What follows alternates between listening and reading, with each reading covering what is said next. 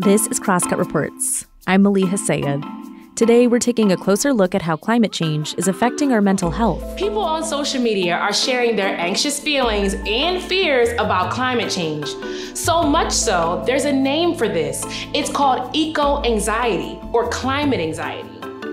It's hard to ignore climate change's impact on the planet as summers get hotter, wildfire seasons get longer, and sea levels continue to rise. On top of that, many people are experiencing an emotional fallout from all of these changes. In this episode, we speak with Jennifer Atkinson, an associate teaching professor at the University of Washington Bothell, about how climate anxiety and grief are impacting us, and how we can navigate through these fears to take action.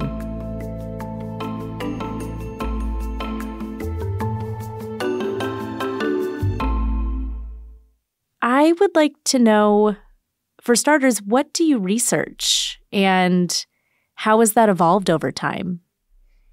Yeah, so I come from the field of environmental humanities more broadly. So look at the way that we sort of imagine and respond to and represent environmental issues, not in the sciences, but in literature, in arts, in popular culture. So in recent years, I'd say in the last 7 or 8 years, I've really turned towards looking at the emotional landscape of our warming world and how it's affecting people's mental health, particularly how it's affecting the mental health of students and their ability to learn and to respond creatively to the kinds of climate challenges that we're seeing. I'm currently working on a book that I'm co-editing with Sarah Jaquette Ray. It's called The Existential Toolkit for Climate Justice Educators. And I do the same kind of work in my teaching, working with students. So my classes will work with students to study the role of emotion in public perception and response. So for example, what does the research say about how fear versus anger versus guilt versus hope or any particular emotion, how does that influence people's responses to climate change? Also, what motivates people? What kinds of emotional resonance causes people to withdraw? And then kind of the second level of my research is working with young people and students to help them explore their own emotional responses to ecological loss and to develop personal strategies to cope with anxiety and hopelessness and burnout. And I mean, part of the reason that I got into this work is just that over the years, I've seen students spiraling into despair and guilt and hopelessness, and that really interferes with their ability to learn, let alone to become the environmental leaders that we're trying to prepare them to become at the University of Washington. So in a sense, this was just as much something that I felt like I had to do as something that I chose to do. Well, I was interested, you had mentioned that you were seeing your students navigate climate anxiety or dealing with sort of the stresses around that. What did that look like? What were you seeing with your students? Everything that you can imagine. So responses from really intense sense of urgency, a sense of personal and moral responsibility and guilt, feelings that the efforts that they make are never enough, that the worst is yet to come, a sense that other people around them don't seem to care enough, and that can be really, really demoralizing.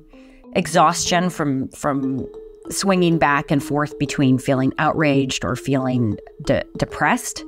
And then just, I would say probably the number one response that I get from students when I ask them, how do they feel about the future? How do they feel about climate change in general? And I'll run these surveys all the time with my students, is they just say they feel overwhelmed. And so that leads to burnout and a sense of numbness, a sense that they do end up disengaging and withdrawing and becoming less engaged in the problem. On one hand, you have young people experiencing extreme anxiety about the future, right? So I hear all the time that they feel that they're not going to have the same access to opportunities that their parents had. They feel anticipatory grief. So that's kind of like a grief in anticipation that of the things that we value will be destroyed. So what is it going to be like to live in a world without coral reefs or without orcas here in the Puget Sound? Very, very often I hear from students that they feel reluctant to have children. So that's this kind of sense for young people that They're being robbed of their future. But it doesn't stop there because they're also being robbed of their present. Severe weather caused by climate change is creating flight cancellations, making people leave certain cities, and even impacting how and when people work. And that's where we see these kinds of anxieties and fears interfering with daily life, disrupting their sleep, interfering with their studies and their schoolwork, interfering with their ability to concentrate. And then also another kind of present dimension of climate anxiety is just this really profound sense of betrayal. And the research does show that distress is far greater for young people when they feel that the response of adults and governments and the people who are supposed to be protecting them is inadequate. So it's not that climate anxiety is a mental illness at all, but the impacts of climate change, when they're paired with this governmental failure to act, that creates a chronic long-term stressor. And those stressors are very likely to increase the risk of developing mental health problems, especially when we're talking about vulnerable groups like children and young people who are facing these vast existential threats and stressors and are going to experience the brunt of it. You know, they'll still be around when the generation that's most responsible for this mess is gone. But those young people aren't in positions of power right now in order to pass legislation or make business decisions or take the kinds of policy actions that would reduce or prevent problems going forward. So it makes me think of a student who came to a class a year or two ago wearing a T-shirt. It was obviously targeted at older people, and it said, "You'll die of old age, we'll die of climate change." You know, one of your courses is titled Eco-Anxiety and Climate Grief. How do you define those two terms? What does that look like? Well, I mean, for eco-anxiety, I guess the general definition is simply distress about the state of our planet, right? Climate change, mass extinction, toxic pollution, extreme weather, all the bad news that we encounter in the media and increasingly also experience in daily life. And this is really heavy stuff to deal with at any age, but for young people just starting off their lives, it can also manifest as, well, a kind of a sense that, you know, they're supposed to be looking forward to their future, gaining independence, pursuing their dreams, and instead they're looking at a very difficult future where, you know, there's a sense that the quality of life is being diminished by climate disruption and other forms of environmental loss. But, you know, for people who are experiencing climate impacts firsthand, that might actually manifest as something more like trauma, right? So one student I remember from about a year and a half ago was, you know, she's from Malawi, and she was home with her family when I think it was Cyclone Anna. It was one of the recent cyclones. There have been many that have hit Malawi. But she was trying to do her schoolwork, and she had no power or water in the house. And then on top of that, there was just the trauma of other neighbors actually having lost their homes. And she wrote me during finals week to say, how can I focus on my schoolwork when all I can think about is how are we going to survive this week, let alone live through the next 30 years in Malawi? You know, but I have students that are even here in Washington State, and their parents maybe, for example, live in the east side of Washington and work in agriculture and are dealing with the extreme heat and pollution from wildfires during the summer that's compromising their health. And so, you know, students that are actually experiencing the assault on the bodies of people in their families or themselves as a result of climate change.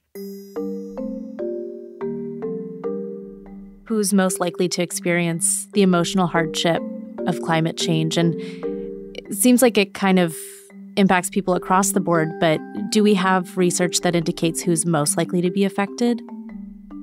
Yeah, I mean, poor and marginalized communities and communities of color are suffering the heaviest climate impacts and therefore the most dramatic emotional toll, right?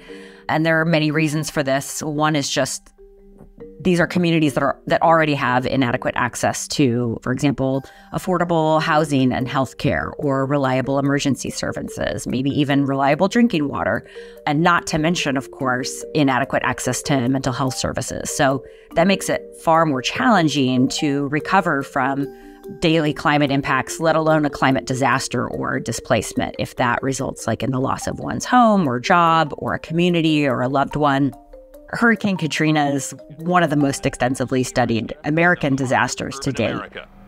And when you pull back for a wide shot, the scene is nothing short of apocalyptic.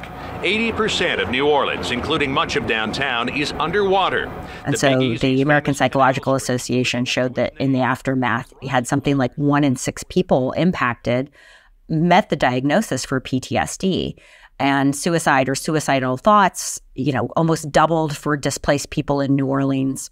But you don't have to be necessarily a survivor of a full-blown climate disaster to suffer from anxiety or grief in the face of climate impacts. People are anxious about the impacts on their kids, on the future of their own job security and where they're going to live. And then, of course, just the sense of powerlessness that comes up in thinking about an existential threat like this and how, it could impact their jobs or livelihood or identities. For Indigenous people, you have traditional hunting and cultural practices that are being impacted and in some cases wiped out by the warming climate. So Arctic communities are a really visible example of this, where people find that they can't travel to ancestral sites or they can't hunt in the old ways because the landscape is literally melting beneath them. And that's another group where suicide has risen dramatically.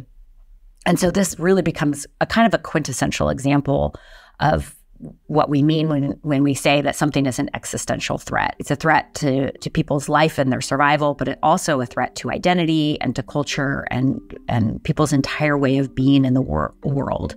And so here, for example, in Washington State, that might be manifest around something like the huge decline in salmon from rising temperatures in our river. And of course, salmon are integral parts of the past and present cultural identity for Coast Salish people. So as catastrophic as this is for Indigenous people, the climate crisis is really just the most recent chapter in a long history of existential threats from colonialism and racism.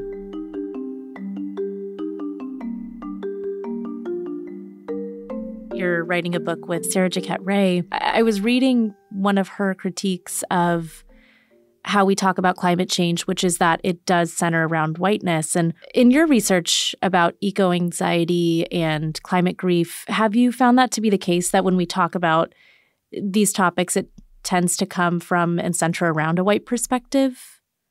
I guess it depends on what conversations you're having, right? And you're absolutely right that there's a lot of debate among climate emotion experts about, is climate anxiety mainly a white thing? Is it something experienced by people who may never have experienced other forms of existential threats, and who will be the last to feel the effects of climate change?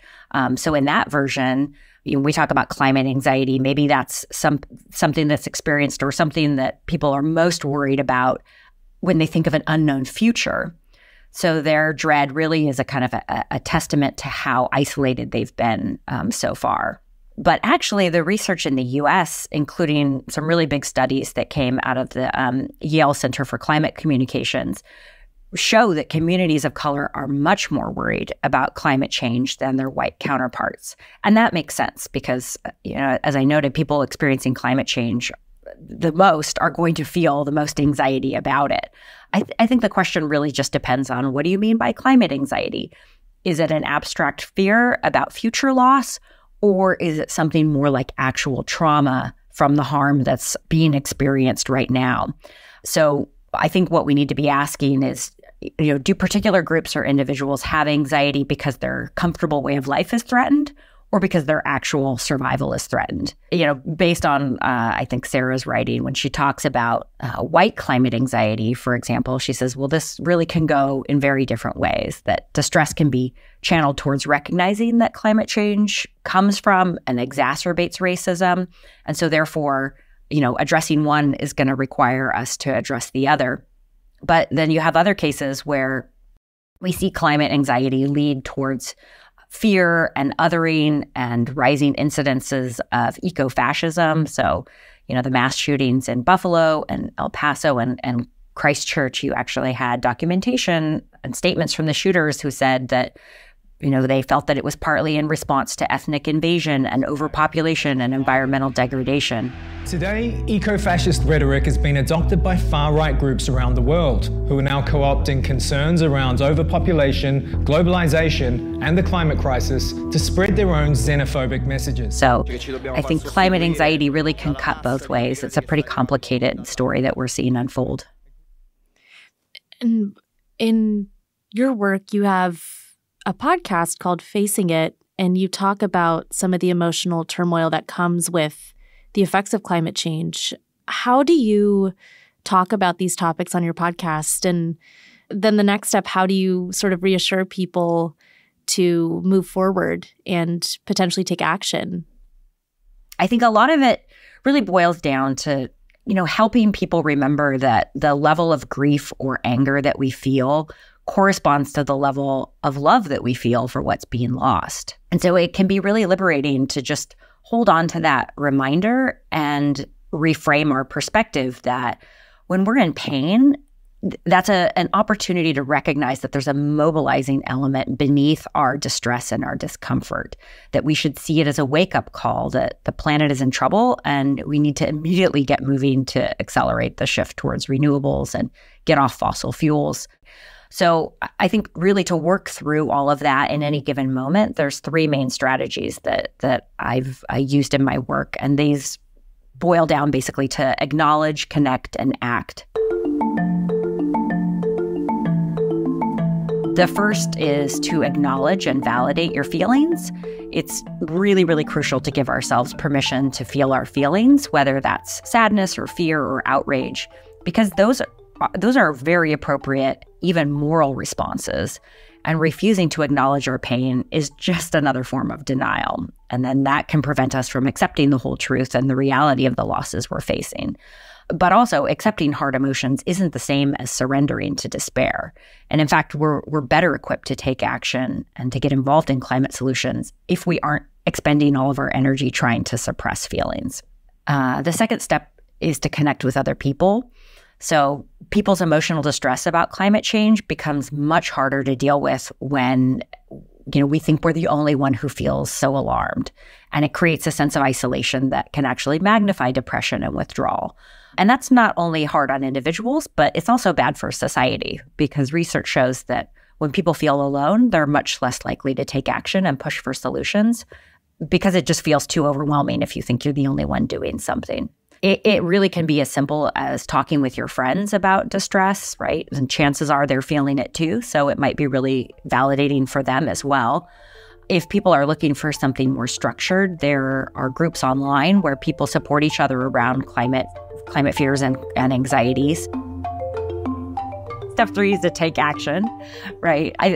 Action does really help counteract that sense of helplessness that can trap us in a cycle of despair. Action can take so many different forms. It can mean doing something through the arts, or making changes to decarbonize your workplace, or getting involved with a service project to restore forests, or bringing solar to your school. It can look vastly different for everyone.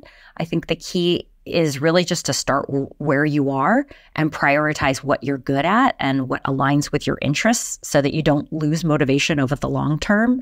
You can be making a contribution from wherever you're at already. You don't need to be somebody necessarily who's marching in the streets or giving speeches up on a stage. I try to remember to emphasize that getting to that step of collective action is the real point behind all the other steps, like connecting with like-minded people. We're not just coming together so everyone can feel good about the end of the world in a group. The goal is to help each other move beyond that paralysis and towards solutions. And there's a really important psychology behind this. When a person joins a group or an organization that's focused on a shared goal, they feel like they're part of a team. And in this case, really part of an entire global movement, which increases the likelihood that you'll stay engaged in the work. Because with something as vast and overwhelming as climate change, we often feel like our individual impact is just too insignificant to matter. So people throw up their hands and they decide they can't do anything at all. But if we see ourselves as working collectively, it's much easier to recognize that our individual contribution actually is part of a much larger movement for change. ultimately, there's only so much that we can do at the individual level to slow the effects of climate change. And from your perspective, what are some of the bigger picture things that need to happen to curb its impact? We're not going to fix this one vegan dinner at a time or one sustainable toothbrush purchase at a time. Those are fine and those are great to have. But I really like a quote from Bill McKibben recently where he reminds us that the best thing an individual can do is to be a little less of an individual.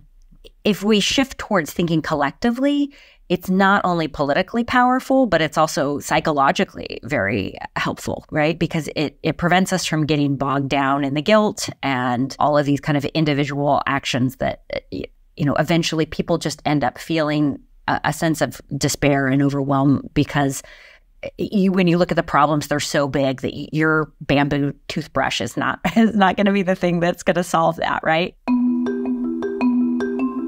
But at the same time, we don't dismiss personal action altogether because, some of the research has actually shown that some of the most powerful elements of personal action is that it's a social signal. So research in psychology shows that one of the most powerful predictors of behavior change is not facts and information, but it's what we see others around us doing.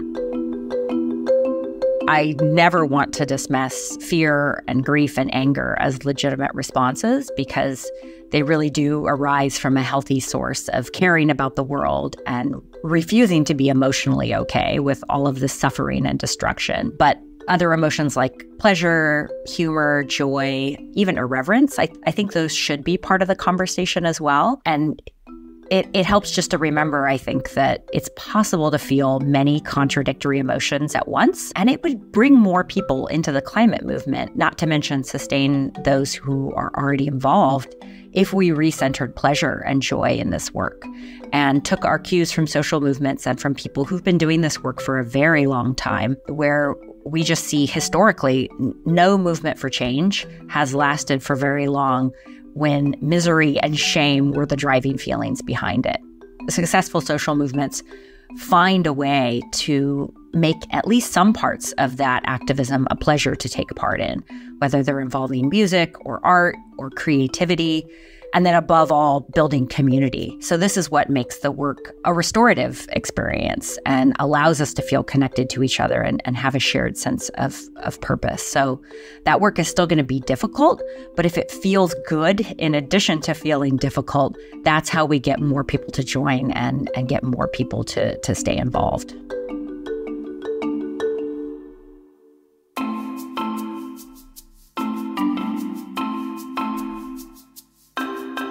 Thanks for listening to Crosscut Reports. This episode was reported by me, Maleeha Syed, with help from Sarah Hoffman. It was produced by me and Isaac Kaplan-Woolner. The story editor was Ryan Famuliner. Our executive producer is Sarah Menzies. To learn more about how our changing planet is affecting our mental health, be sure to check out the most recent episode of Human Elements on climate therapy. You can watch it at crosscut.com or at kcts9.org.